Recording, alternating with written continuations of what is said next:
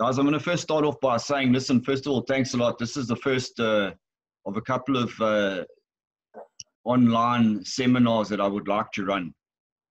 I get asked a number of questions, either via email, or I get asked questions via WhatsApp or SMS. And a lot of the answers to these questions could actually be answered in seminars like these, so that when eventually you go for a contact session with either a trainer like myself or another recognized trainer, which is what I'm going to discuss in this first session, a lot of those questions would have already been answered, or you'll know exactly what to look out for when you're looking for specific training. So I'm going to start off with, first of all, just showing you. I'm going to hold it up here. These are lesson plan notes. This is a very important thing, and this specific one that I've got here, this is referred to as mind mapping, okay?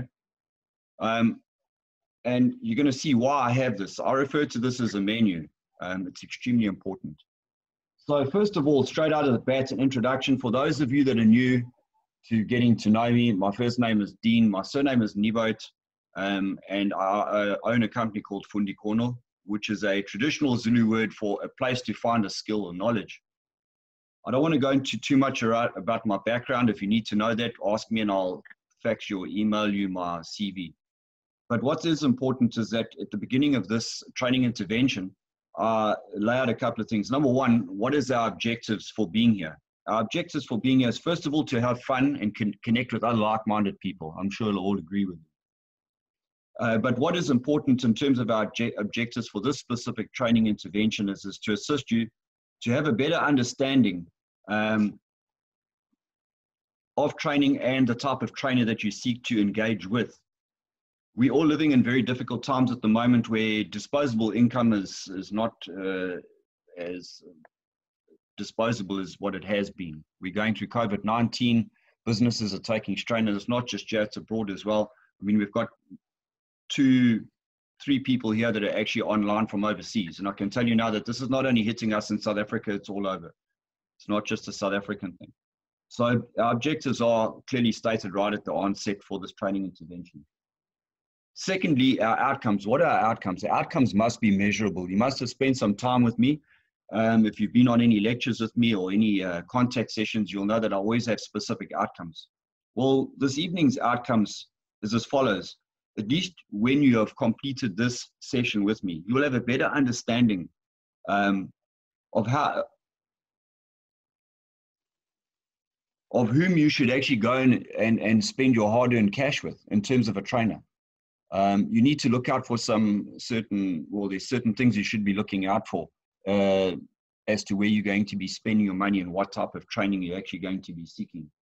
So that is important. And these measurable outcomes is that the training that you're going to be looking for should be relevant to your needs. It should be current, and it should be cost effective. Those are the 3 pillars that we want to look out for. So those are the 3 measurable outcomes that you need to have. And that's what you need to make a note of. I asked you guys just to have a pen and paper handy. Those are the 3 outcomes that you need to write down right from the get-go. The length of tonight's session should be around about 40 minutes all in all. I'll try and stick to that. I will have questions and answers at the end, which brings me to the next point. If you have questions, please just jot them down and either ask me at the end of the session or email me or contact me, and I will answer those questions for you. But you'll see that if you jot them down throughout the actual lecture or the presentation or our interactive discussion that we're going to have, they will more than likely be answered by yourselves or someone else within the panel or myself. So that's basically what we're looking at. Let's just set some ground rules. If you need to take a phone call, guys, take a phone call. If you've got and found your mute button, as Mohammed has gone and done, please just mute so we don't listen to your phone call, because that might be embarrassing when you get back to us. Comfort breaks, if you need to get up and go take a comfort break, don't tell us. We don't need to know that.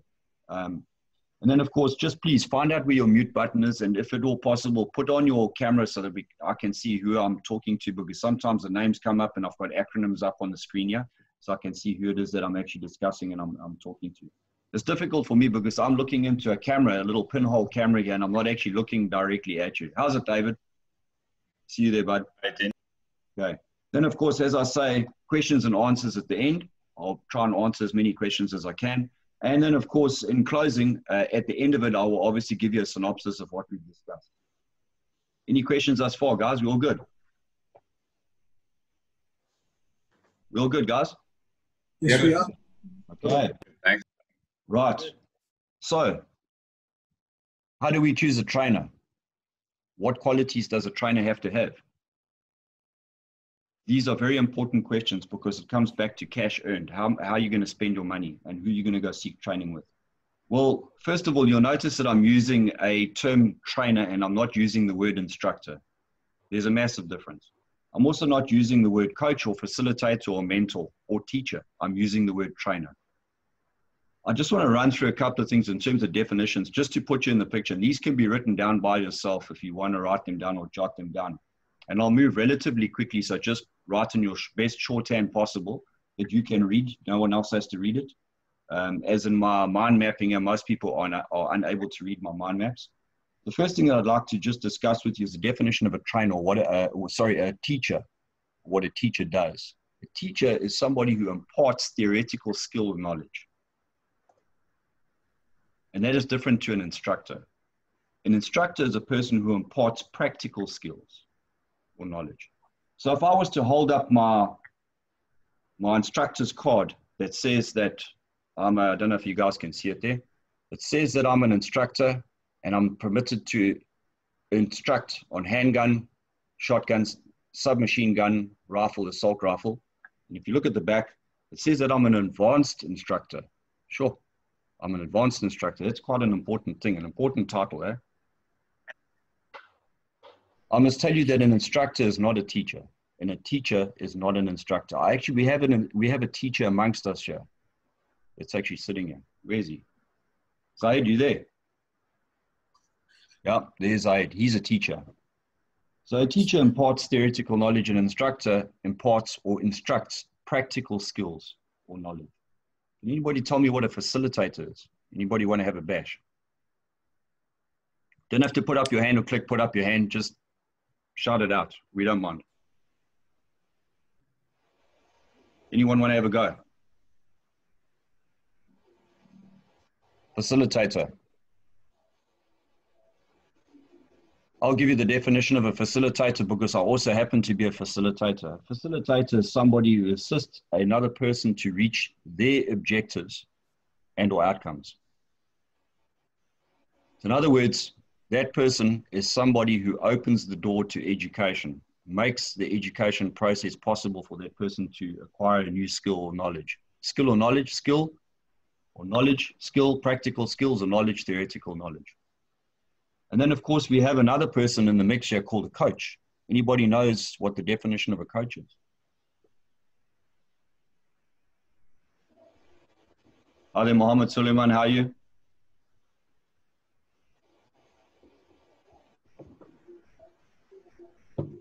I'm going to give you the quick definition of a coach.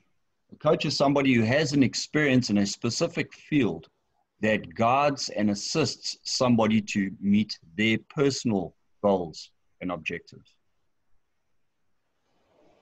So what I'd like to say is these 4/5, if you include somebody who's referred to as a mentor, all have different types of skills in imparting knowledge or skill, but they are not one and the same person. And it's very important that you understand this, that when you go and seek training, specifically in the fields that you people are looking for, and this could be applied to sport, it could be applied to martial arts or hand-to-hand combat, because remember, martial arts is exactly that. It's an art, it's not fighting.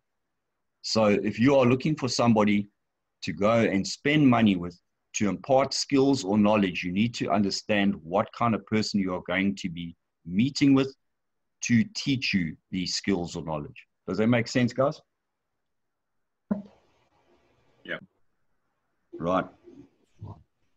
So a trainer, most importantly, a trainer needs to have each and every one of those skills, being a teacher, a facilitator, an instructor, a coach. And if the person happens to be a repeat client, like I have here at FUNDIKHONO, I have a number of repeat clients that have been training with me over the years, a mentor. So to be a trainer, you need to be each and every one of those people and know the skills that those people have. Have I been able to clarify something?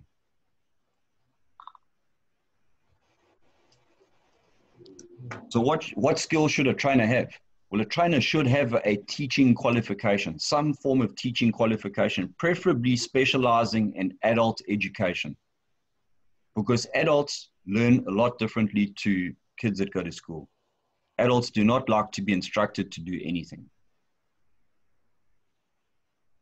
It's difficult enough getting, for example, this evening, 32 people to meet at a specific time in a specific place for a facilitation or a training session like we're having at the moment.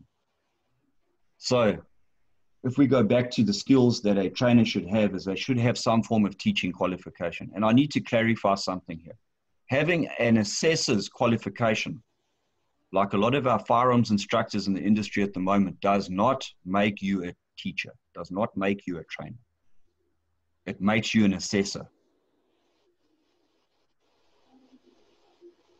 The next thing that we need to have as a trainer is you need to be presentable. Well-groomed, as I am. You can see I did my hair before coming on camera. I had to put it in a side pass this evening. Shelley will be impressed. You should be presentable. You should be punctual. And most importantly, you should be approachable. Now, I know there's a couple of you laughing there. I can see the grins on your faces. You're looking at me and you're going, approachable? Yeah. I am slightly abrasive, but I am approachable. The reason why I'm abrasive is because I'm exposed to the reality of life in South Africa. What is important from a trainer is that you have good or an excellent grounding in the subject matter that you are going to be training somebody in. Now, let me explain to you something about this. This is something very important. For a trainer to lecture or to provide you skills in a specific area, and I'm going to choose one that I like the most because I spent a lot of time grappling with it. The use of force against another human being, whereby the outcome, the third fight, those that have trained with me know exactly what I'm talking about when I talk about the third fight, is you now end up in a court of law and you have to explain those actions that you've taken and the level of force to which you've used against another human being. If you've never had to go and give evidence in a court of law as a trainer for people that you have trained, unfortunately, you do not have that experience. It is just that simple. So this is something that's very important that you need to look at in the trainer that you are investing your hard-earned cash in.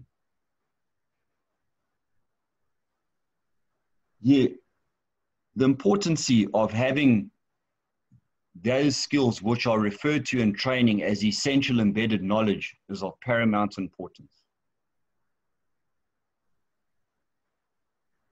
So,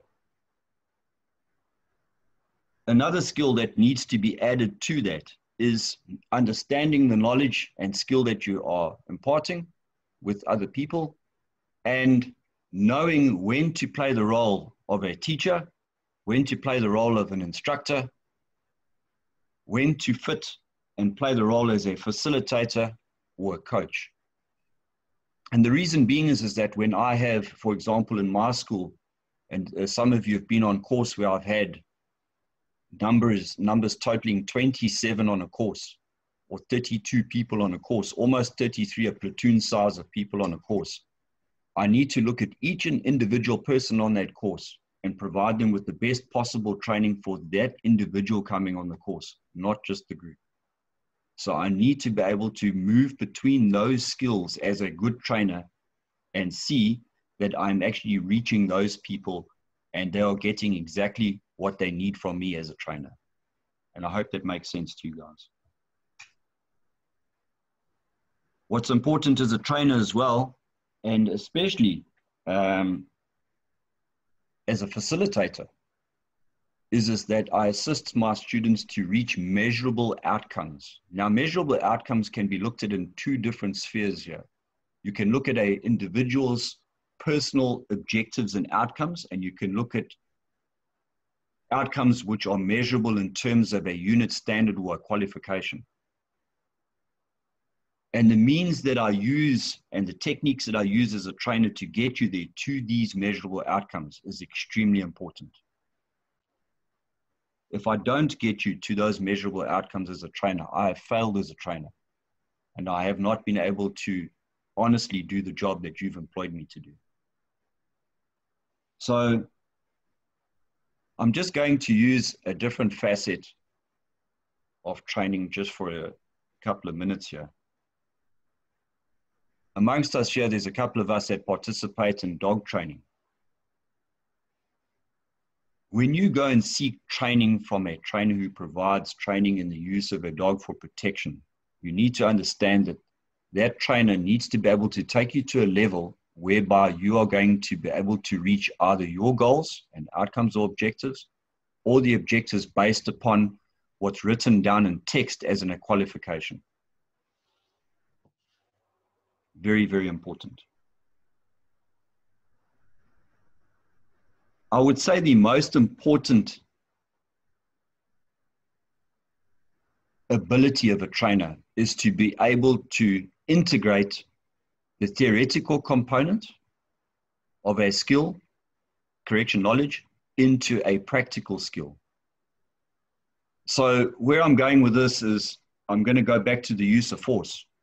Those of you that have trained with me when it comes to the use of lethal force will know that when I teach you to draw a firearm, I will never instruct you to put your finger on the trigger until you have made a conscious decision to fire the gun, correct? Being able to integrate the use of force based upon the force continuum and legislation with the practical skill is of vital importance. And there's a story that I'd like to share with you. Many years ago when I was in the SAPS, I was a SWAT instructor, and we used to teach a technique that was taught by the Israelis to draw, cock, and fire your weapon. 2 rounds, 2 shots, known as a double tap. And the average police officer would spend day after day practicing with an empty firearm, accessing the gun out of the holster. We used to carry leather holsters back in those days. We hadn't heard of this stuff called Cardex. And this leather holster, you would have to break the thumb brake, draw the pistol. You would have to cycle or cock the gun at a very high position, preparing the gun to fire, being older type weapons that have a hammer, or those of you that carry old guns like CZs out there, not these modern guns like Glocks, you know, the best gun in the world. Just joking. I'm getting lots of head shakes left and right there. I'm sorry about that, guys. Sorry, CZ owners. I'm sorry. I'm sorry you bought a CZ. Should ask for your money back. Oh, they won't give you the money back. Oh, that's terrible. Sure. I've just lost 3 people. They've all clicked cheers, goodbye. Sorry about that. Preparing the gun to fire, they would then point the gun at an object or target, which was a humanoid shaped type target, and pull the trigger twice.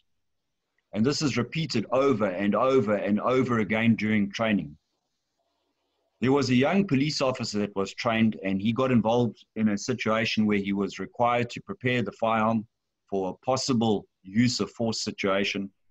He drew the pistol out of his holster. He prepared the firearm to fire, and he automatically pulled the trigger twice and shot somebody that did not need to be shot. Do you see a problem with this? The problem is that we continually prepare somebody for a combative type role by teaching them a technique and teaching it and hardwiring it into the system. Some of you might have heard the term muscle memory. Well, those that have been training with me know that muscle memory does not exist. There is no such thing. Muscles don't have memory. But anyway, it was hardwired into his system, and he drew the pistol, he prepared it, and pulled the trigger when he didn't need to pull the trigger. So what happened there is that he ended up in court. And shortly after ending up in court, he was defended by a very good legal practitioner that happens to be a friend of mine. And through the training and through the expertise of this legal practitioner, giving evidence in court, he led evidence in such a manner is that he asked this young police officer how many years service he had. He said he had 7 years service. How much training had you received? What courses had you been on? And he pulled out a whole quiver of courses that he had been on, one of them being a SWAT course. He asked him, on SWAT training, how are you taught to prepare your firearm for combat? And he actually asked him to come to the front of the court and do a demonstration. This policeman took his firearm out, drew it, cocked it, and pointed it across the courtroom and said that's when he was obviously going to pull the trigger. So what this legal practitioner did in the court of law is he turned around and said, well, it's not the police officer's fault. It's a training fault. And the training fault is as such that he was taught to draw, cock, and pull the trigger on this firearm. So the question that he asked this young police officer in front of the court was, Constable so-and-so, how many times have you been taught to draw, cock, and not fire the weapon? Where you have to make a conscious decision to fire the weapon as opposed to just pulling the trigger automatically. Not once, sir, he repeated to the court. Well, we all know where that case ended up. But there it just goes to show that incorrect training and incorrect repetitive training can be a problem. And that's why the choice of trainer is so important, and it's of vital importance. It brings me to a point that I need to discuss with you about the currency of training. If you're employing the services of a very good trainer, then what you need to look at is you need to look at the following. The material that the trainer is presenting, is it current? Now, how would you know that? You need to go and research that. You need to have a look at what the trends are. So, where would this appear? Well, a good trainer will arrive on time, suitably dressed, presentable, with his lecture notes prior to the lecture. I have been on many occasions asked if I would do a collaboration course with trainers from other provinces, only to arrive at the facility where I'm going to do the presentation, and this trainer to be scribbling his lesson plans down on a piece of paper no bigger than half an A4 size piece of paper. That is not your lesson plans. Your lesson plans need to be well structured. They need to be presentable. You need to have structured outcomes, and you need to have clear objectives in the beginning so you know where you're going. A structured approach to your lesson plans are extremely important. Now, I want to just get back to those objectives that I mentioned earlier. You've got two types of objectives that need to be met when a trainer presents training material. One, measurable outcomes in terms of a qualification or standard that a person needs to attain. Or two, a personal, the student, the learner that's coming on the course, their personal objectives and outcomes. So the trainer needs to get to know you, and the trainer needs to know what your outcomes are. Now, whenever I have courses or I present courses, whether they be empty hand, whether they be impact weapon, edge weapon, whether they be firearm related, you will notice that I walk around and I will try and find out as much about your needs as possible, because ultimately not all of you have exactly the same needs in terms of your training criteria or the requests that you have in terms of your training. So these are the points that you need to be on the lookout for when you are looking for a trainer. I hope that this has been informative, and I hope that you can take away from this some information that if you are seeking training, whether it be going to the local gym to look for a fitness trainer, that you are able to put this into practice. Guys, if there are any questions thus far, please just shoot ahead. Just let me know if you have any questions and I will answer them in front of the rest of the group. Fire away.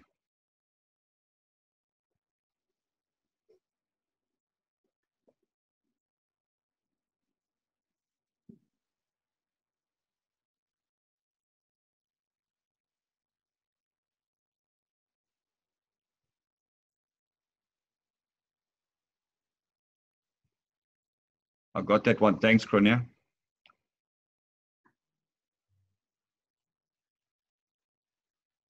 Is there anything that you would like me to clarify? Because I know that I've gone through it relatively quickly, but I want to make sure that everybody gets a clear understanding of what I was trying to get at in this specific training intervention on the first one out the gate. The ability to choose a trainer, extremely important.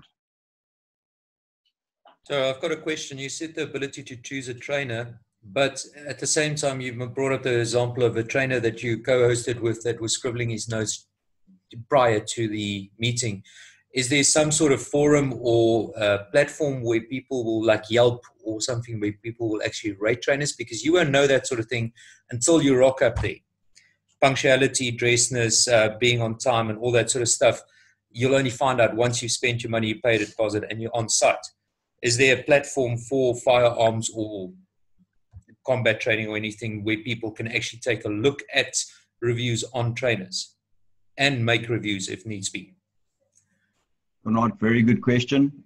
Yes, there is. There are two avenues here that you can look at when you are looking for training. Number one, in my next, just quickly before I answer your question, in my next training intervention, which will be next week, Tuesday, I'm going to talk very briefly, it will be a half an hour's discussion about what courses you should be looking out for.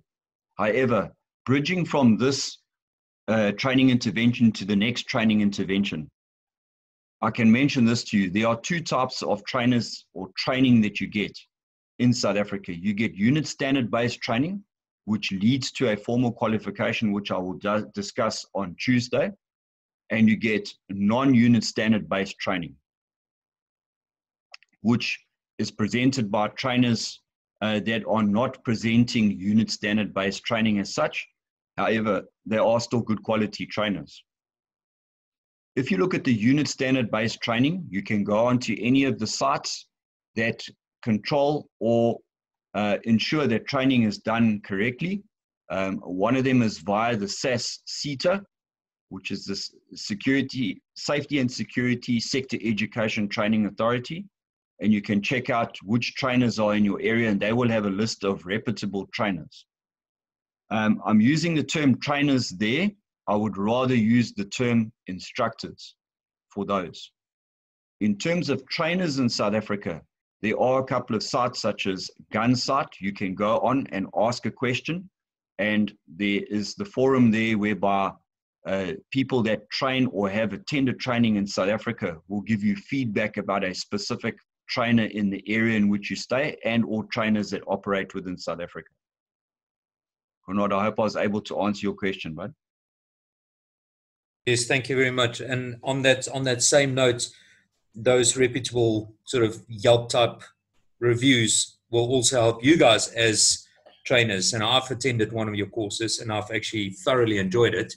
I walked away with a lot. It actually, for your guys, will also help if we go on one of your courses and we are satisfactory, to go on there and actually, give a shout out so that the other person that comes next will actually be able to have more of a base of decision making to draw from other people's experiences. Okay, well, thank you very much. That was my question sorted.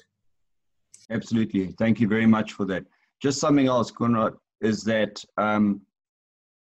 with most of your reputable trainers, they will have some form of platform of advertisement, such as I have Facebook. I like to use Facebook because it's easy. I can reach everybody that I train with quite easily. I always ask for feedback, positive and negative, in terms of constructive criticism, in terms of the training that I presented. Other reputable trainers, if you're researching, should have the same type of platform and should not hide anything from possible course attendees or people who have attended and could possibly be a repeat client. Ridwan, how are you?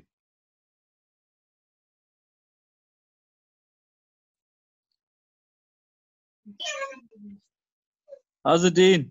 Rids, how are you? Good, and you? Very good. How's Kimberley? Nice and cold? Nice and cold. I'm glad I could make it. Duty off was late tonight, but I'm happy to be here.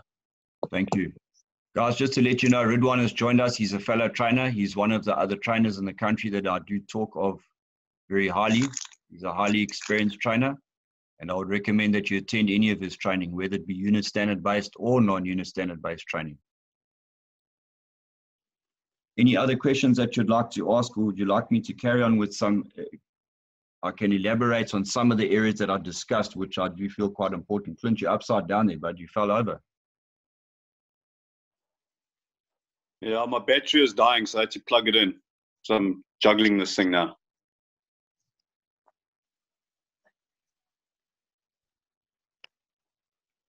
Guys, one of the things that we often see in a trainer or in an instructor, a coach or facilitator is that you get two types of trainers out there.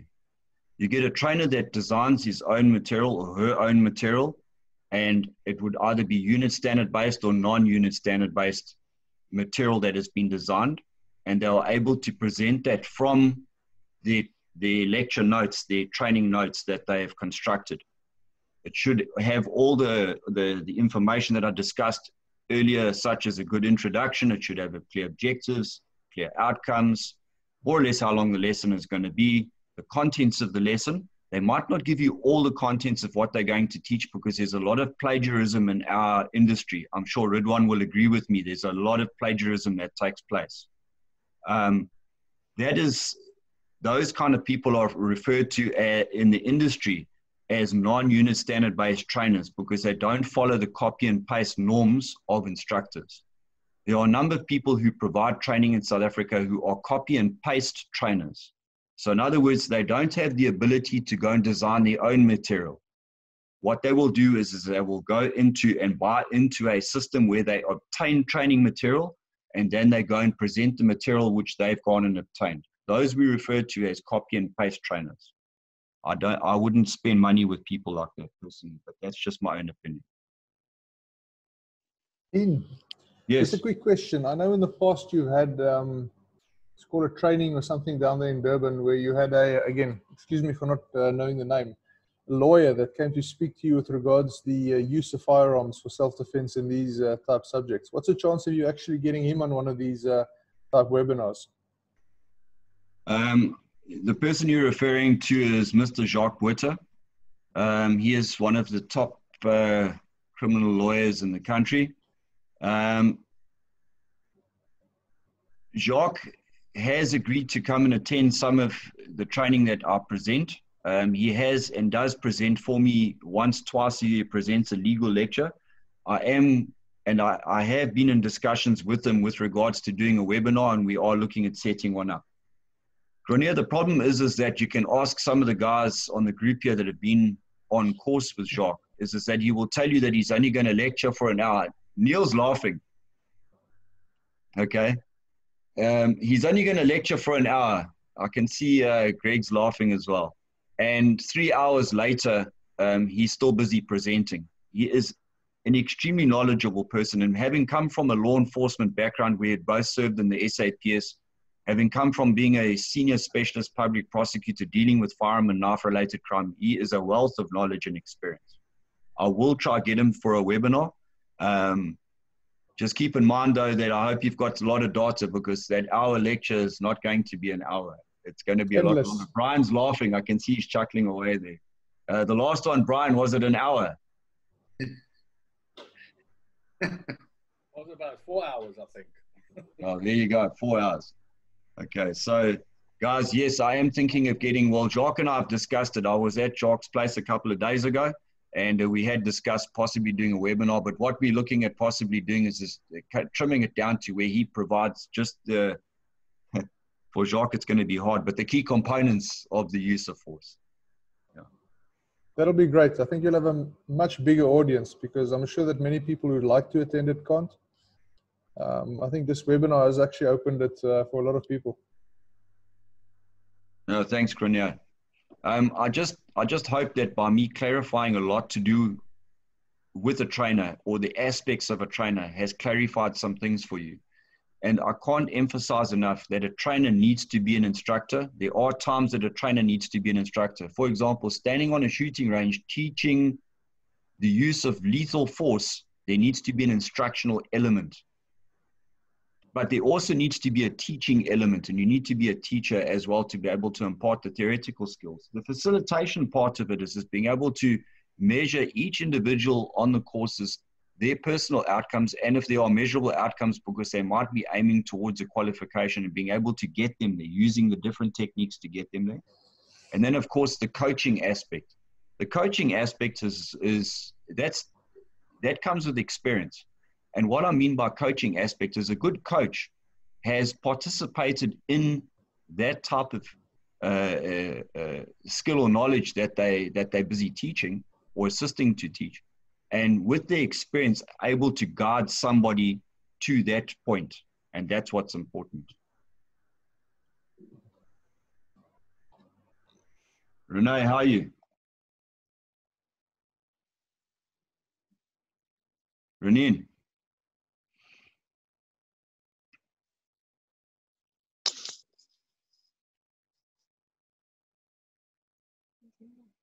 Dean, can I ask you, what are the major courses or areas of courses that you present as a matter of interest?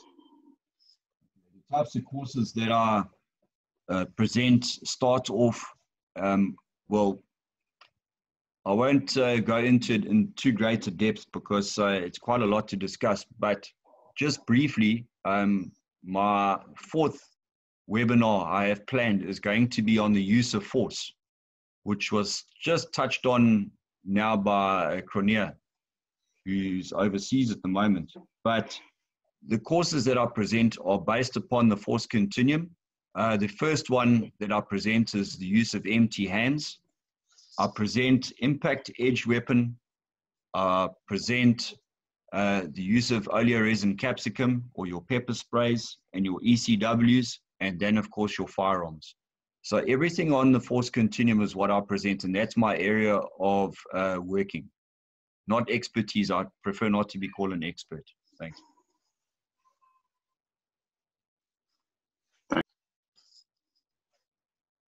Was I able to help, David? Yeah, very much so. Okay, you must give me a shout out if you want any clarity on anything, David, and I'll get in contact with you. Thanks for making contact with me here tonight. Okay, will do. Thanks. Rids, is there something that you want to say? I see you talking there, but Yeah. Dean, if I may comment and also ask you to elaborate on something.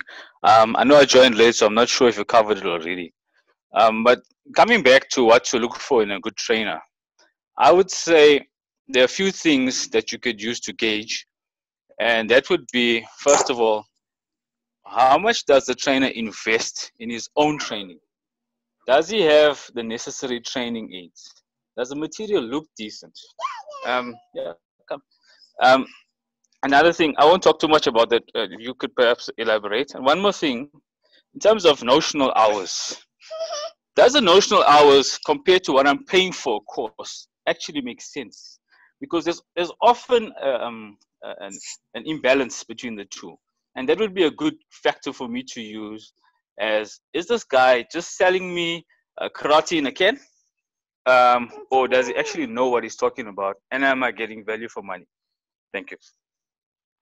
Thanks, Rids. You've opened a can of whip-ass, yeah? Okay, I'm going to shoot and go ahead. First of all, let me explain to the guys out here what a notional hour is. I'm not sure if the guys know what a notional hour is.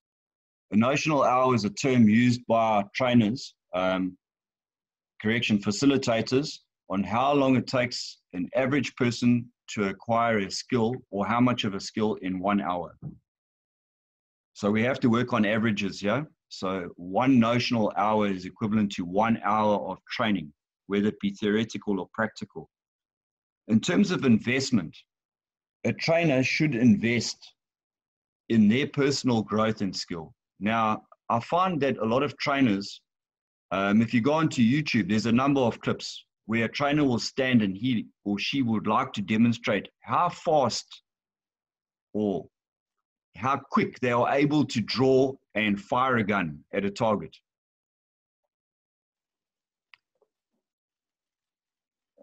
I'd be a bit careful of that. The objective is not me as a trainer to show you how fast I can do it. The objective is for me to get you to do it as fast as you can do it. So as a trainer, I should be going slower than the student so that you can see and use the techniques that I use to be able to get you to a point where you better, not me better. I don't have to shoot better than you. I got to shoot better than myself. So it shouldn't be about me and how fast I can shoot or how fast I can whip out my knife and slice and dice somebody. It's not about that. Or how fast I can take out a baton and beat somebody. It's about me using techniques as a trainer. And one of the methods or techniques that I use as a trainer, and one that RIDS would use, is called an EDRP method of facilitation or teaching, where I explain something, I then demonstrate it at a realistic speed and pace, and then you imitate that to the point where you're able to do it on your own, and I send you on your way to go and practice it. It's called the EDRP method of facilitation or teaching. It's extremely important that a trainer uses techniques and methods to be able to transfer that skill across.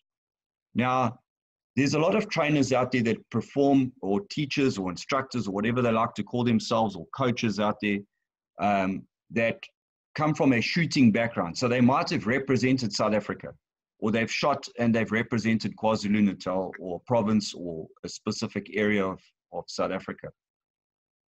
And because they're pretty good at a specific sport, they then want to teach people firearms.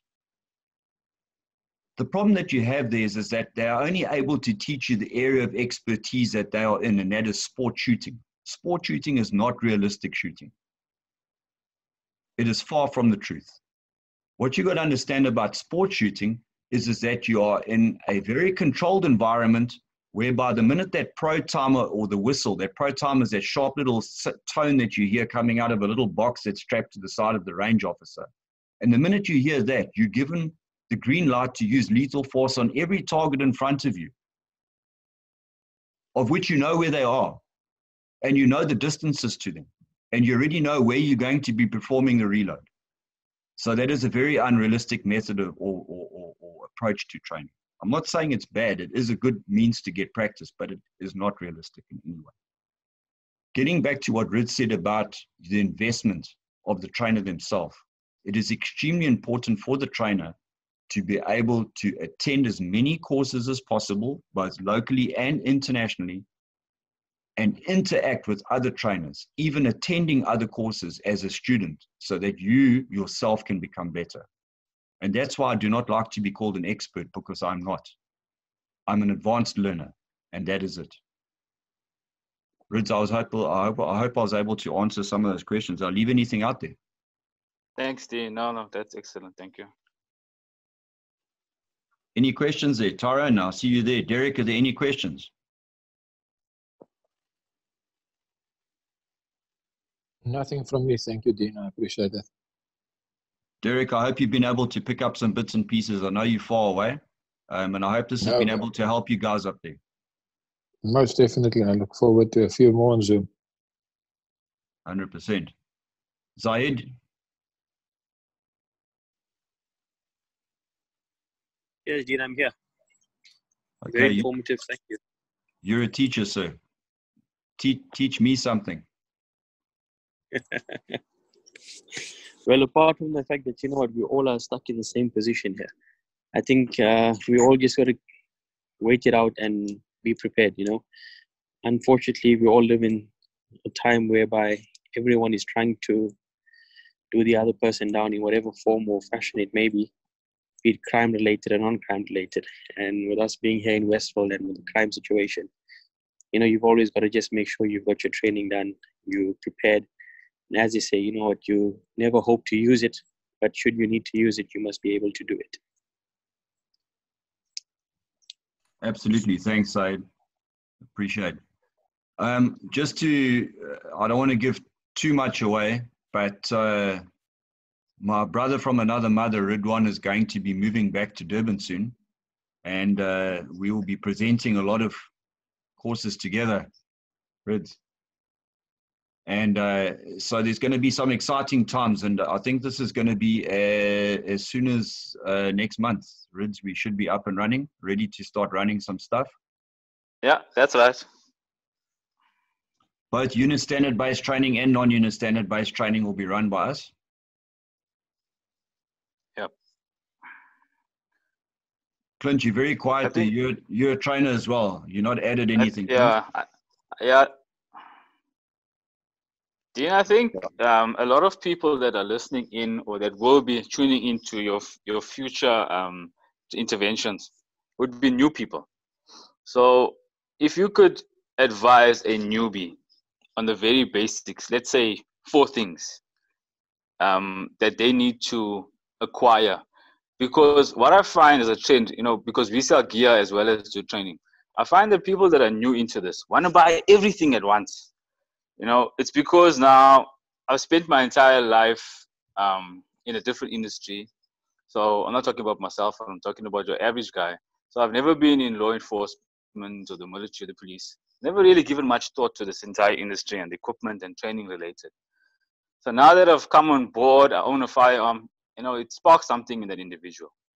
And information overload is what takes place at first. They're sitting on YouTube, they're reading articles and blogs the whole time. It's pretty difficult for them to choose what are the few things that I need to prioritize right now. So they either go out and buy a whole lot of stuff, and we've all been down this road. Lucky enough, we've learned the hard way, and we've got that experience now. You buy so much of stuff, plenty of which you don't really need in the long run. And also, in the effort to get everything at once, you tend to buy stuff that's of substandard quality or that isn't really practical or doesn't work. And I'm just asking you if you could mention 4 things and attributes of those 4 things, what to look for as a newbie. And then maybe in your courses, you'd be able to expand upon those things. Thanks, Rids. Okay, I will answer that shortly, Rids. I just want to say something here. I have had a couple of questions come up on the screen in front of me here, and a lot of them are actually very close to what you've just discussed, Rids. If I was to tell anybody what 4 things that you would need to go out and seek or add to your current situation, it's difficult for me to say sitting here not knowing a particular person's background or where they are at that stage. For example, if you do not currently own a firearm, then I would suggest to you very strongly that you make contact with Ridwan to start the process in terms of getting good quality unit standard-based training, number 1, so that you can apply for your certificate of proficiency, get a certificate of proficiency. Secondly, get assistance with regards to the application for your certificate of competency, which would lead to a good quality structured application, motivation for application for a firearm license, and then obviously the firearm license. That's for somebody who does not own a firearm. For somebody who owns a firearm currently right now in amongst us here and doesn't quite know where to start, your first starting point is, do you have a licensed firearm? Yes or no? Stop. Don't go any further. Seek advice on what equipment to purchase. Don't just go and buy equipment, because you're going to end up with, like Ridwan and I, you're going to end up with a trommel in the garage full of holsters and belts and magazine carriers and torches and axes and flick knives and I don't know what else that just lies in a trommel and is not being used. Rather seek advice from someone knowledgeable. There are a couple of guys around that I can refer you to, and you're more than welcome to inbox me privately and I'll steer you in that direction. But what you need is you need a good quality firearm, you need a good quality handheld flashlight, you need a good quality holster, a good quality belt, and a good quality magazine carrier. Not negotiable. That is not negotiable. If you've gone and spent 12,000 Rand on the best gun in the world, a Glock, sorry, if you own a CZ, you're on your own. I'm just joking. CZ are good quality guns. Mohammed, I see that finger. Then stop. Don't buy anything until you've sought the right advice. But I don't want to get too much into the equipment side of things, because there is going to be Tuesday next week, I'm going to run what courses you should be looking at. Just a quick little 40 minutes like I've done now. I know I've gone over time. And the third webinar that I'm going to have is solely about equipment and what equipment you should be looking at getting. So you don't go out and buy and buy and buy. You buy once. Okay. There's an Afrikaans saying, goedkoop is duurkoop. Dean, if I may. Yes. About a year or so ago, I attended one of your night shooting classes, and I rocked up there with a little Talkcraft torch, and you looked at me and you just smiled. And at the end of the night, I walked away with one of your little jet beam things, and that torch has been traveling with me since that course, which is about a year ago. So building on that, sometimes the best way to figure out what equipment works for you is to actually have stuff fail on you. Like that little Talkcraft torch died in the first half an hour, and I made a deal with you for this torch on the spot. So sometimes the best lessons learned are the hard knocks that you take down the line. So coming to holsters and stuff, I've gone through thousands of holsters until I found something that worked for me, and that has been on me for 10 years now. So as much as advice helps you, everybody's got opinion, and we all know what that's like. But on a course like yours, something as stupid as a little torch, okay, well, it is a decent torch. It's come with me a long way. As to sort of bring itself out to work for you, whereas advice is built on personal experience, like holsters. Some like sticky holsters, some like shoulder holsters, some like all sorts of holsters. And I eventually found one that worked for me, which is not definitely going to work for you. But you know, just building on what you just said, the perfect example is this little torch, which now travels with me wherever I go. And it has really paid for itself 10 times over. Anyway, that's just my 10 cents. No, thanks, Gunnar. And yes, I remember the low light course you're attending with the, I call them never readies. They generally don't work, or they do, but not for very long. Guys, yeah, I don't want to talk too much about equipment because I'm going to do an entire webinar on equipment, and I'll have some stuff here. And you know that I work very closely. It's no secret that I work very closely with Ridwan, and he is a man that sells really good equipment, really good gear. So I will touch on that. Are there any other questions with regards to what I discussed in terms of training? Is there anything I can clarify? Is there anything you've written down or you've sent to me that I have maybe not answered? If you want to just press the unmute and just fire away. How's it, Dean? How's it? Who's that? It's Mohammed. Okay, I'm looking at so many faces on the screen here. Okay, Mohammed, shoot, go ahead. Yeah, I wanted to see that actually. Or actually not as yet though, but my application just went through today. But I have already purchased a CZ, so you can't talk me out of it. Just a question. Just a question that I had mentioned in regard with obviously the trainer. What courses would you advise, like someone for myself who's pretty much waiting for my license? So pretty much a newbie in regard with starting off a course, gradually getting into a more detailed course that you mentioned. Okay. One of the techniques that we use as trainers that Ridwan will back me up here is a technique that we term transferable methodology. Transferable methodology is that an individual can come and train with me in empty hand techniques. And a lot of the techniques that I am facilitating or teaching or instructing on works with other weapon systems. So for example, if I'm teaching or if I'm instructing on impact weapon techniques, a lot of the techniques that I teach, because of the transferable methodology, are used with other weapon systems such as a firearm. I also, as a good trainer, like to encourage the people that come and train with me to not just focus on one weapon system. Don't just look at the firearm as a solution to all problems. When you attend a lecture with Mr. Jacques Boertse that Cronje had spoken about earlier, you will see that after walking out of that lecture, you will realize that the use of the firearm not only in South Africa, but now around the world, that use of firearm and where you can actually employ the use of a firearm is becoming smaller and smaller. We need to up our skills on other avenues of protection.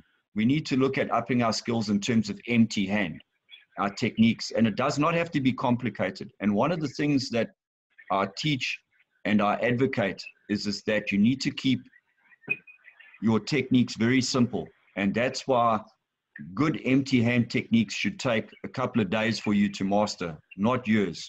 It's no good going to a gym and becoming a black belt. It's going to take 7 years. I need to walk out of the gym that afternoon and be able to defend myself, or else I'm wasting my time. That comes back to the cost effectiveness. As is, you should be looking at expanding your knowledge on other avenues of protection, such as the use of an impact weapon, the use of an edged weapon, hopefully never, but you never know when you might need to increase the level of force that's being used in terms of the application of more lethal force in terms of the use of an edged weapon. The use of oleoresin capsicum. There are certain areas in a combat situation where you can employ other force options.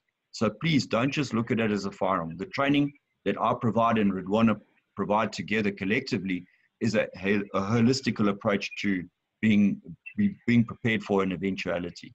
I hope that answers something for you. Got it. Thank you. Just kind of a feather in your cap. You can hear me, right? Yes, I can hear Ross. Go. Sorry, Ross. Is that Father Christmas? Oh no, it's Ross. Sorry. You know, being single has its advantages. So just I've known you for a few years, mate, and I can actually say, you know, apart from being good friends with you, you know, someone is a good instructor if you can recognize the golden thread that comes across knowledge, and you'll definitely find that the prolific instructors around the world that teaches, all of them, from special operations to less known guys, you all say the same things, and that's how you know. It's kind of like a parity check that I know you know what you're talking about. You know, something simple like vehicle CQB. The things that you teach, I know for a fact that I've seen with guys from the US, and it's top notch. So you definitely know what you're talking about, and anybody that joins you for courses, man, they're going to learn a lot. So good on you. Thanks, Ross. I appreciate that. Just something that I would like to mention as well is that just because you're an ex-military instructor, as I am, or just because you're an ex-police instructor, as I am, does not make you a good instructor to teach civilians. I hope that makes sense to you out there. It does not make you a good instructor to teach civilians, because as a military instructor, the techniques that I'm teaching to military personnel are to be employed in times of war by military personnel, not civilians. So you got to look at your training or your trainer holistically to see if they have the ability to provide you with that relative. And I go back to the outcomes which I stated in the beginning. Training needs to be relevant to your needs. You do not have a team of a platoon of 33 people, or you're not let me correct that, you're not number 31 or 32 or 33 in a platoon. You are not in a 6-man team assaulting a building in a SWAT type exercise. You are an individual that probably gets woken up in the middle of the night, and you're in your PT shorts, and you have nothing more than a pistol in your hand and a flashlight in your other hand. And now you're going to go and investigate what's going on. There's no one else with you. You don't have body armor on, and you don't have camo, and you don't have all the fancy gadgets. That's the reality of it.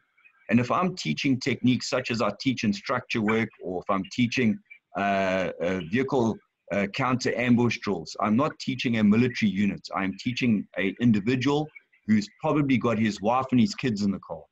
That type of training is way different to what I would be presenting to military or police personnel.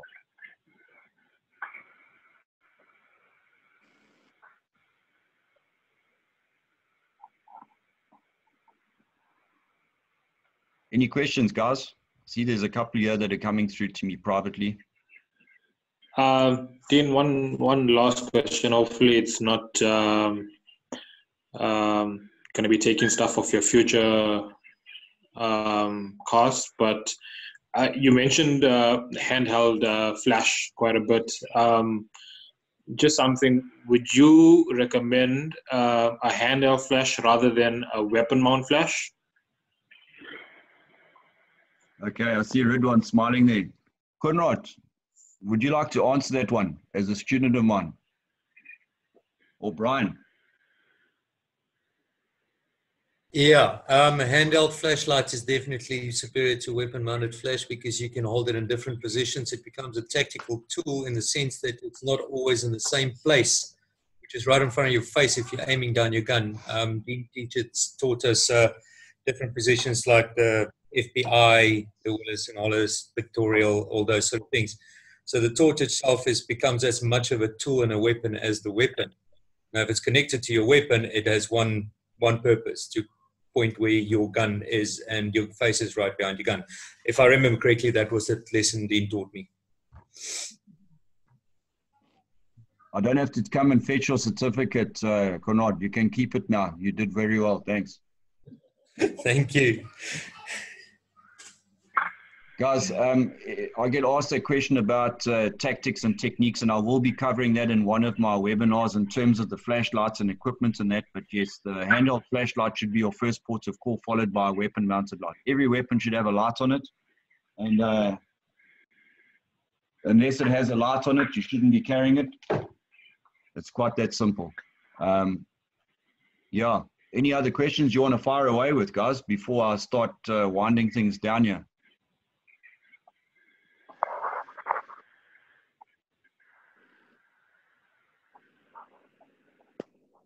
Couple of things that I need to make mention of here is number one, please pop me a WhatsApp on the feedback regarding this webinar or this training intervention. Just pop me, even if it's a 2-liner, just say Dean liked it, or it sucked, or I'd like to be there for the next one, or maybe you won't see me, I've got another more pressing interview or something. I don't mind, I can take it. The other thing is that on Tuesday, more or less at the same time, I'm aiming for about 18:45 CV. That's my time, yeah. I'm going to be doing another one, a little shorter than this one. Hopefully by then I'll know a little bit more how to use the system, and so will you guys. But I'm going to be discussing types of training that are out there. It will be small. It's not going to be long. It will be probably about 30 minutes. I know this one's run over. I didn't intend to run over. But yeah, that's basically what it is. I will be running that. The third course, or the third training intervention that I'm going to run, is gear. I will be talking about the different types of gear. Now, I do talk about gear before I start talking about any tactics. And the reason being is as Ridwan had rightfully said, and you'd heard Conrad bring up the story of the flashlight, there are certain pieces of gear that you require to attend various types of training that's on offer. Whether it be with myself or another good quality trainer, you need to have certain bits of pieces of gear. And if you don't have the gear, you can't get there and participate. It's just that simple. So I will be talking about gear. The fourth webinar that I'm going to be running, which will be a week today, is going to be the force continuum. That's going to be a long one. I'm going to be talking about the force continuum and all the aspects about the force continuum. That's quite an exciting one. It's an area in which I really like to, I like to get feedback from the guys. I like to discuss a lot about the force continuum.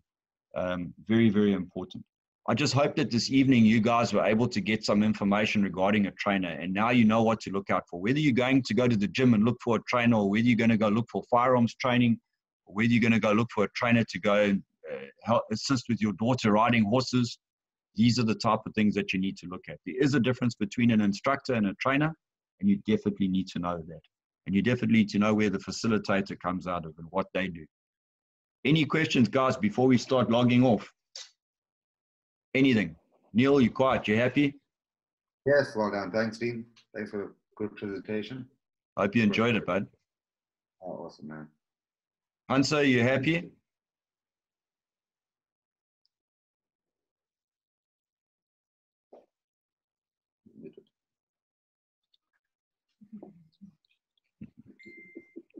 Yes, I am. Thank you. Okay, 100%. Ryan, you okay? You happy? 100%. Thanks, Dean. Okay. Charmaine?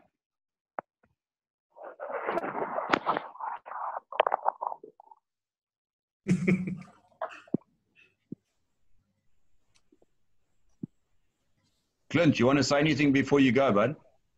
No, I'm more happy. Adina, it was an awesome webinar. Eh? It was very informative. Eh? But yeah, like you said, the gear one's going to be amazing.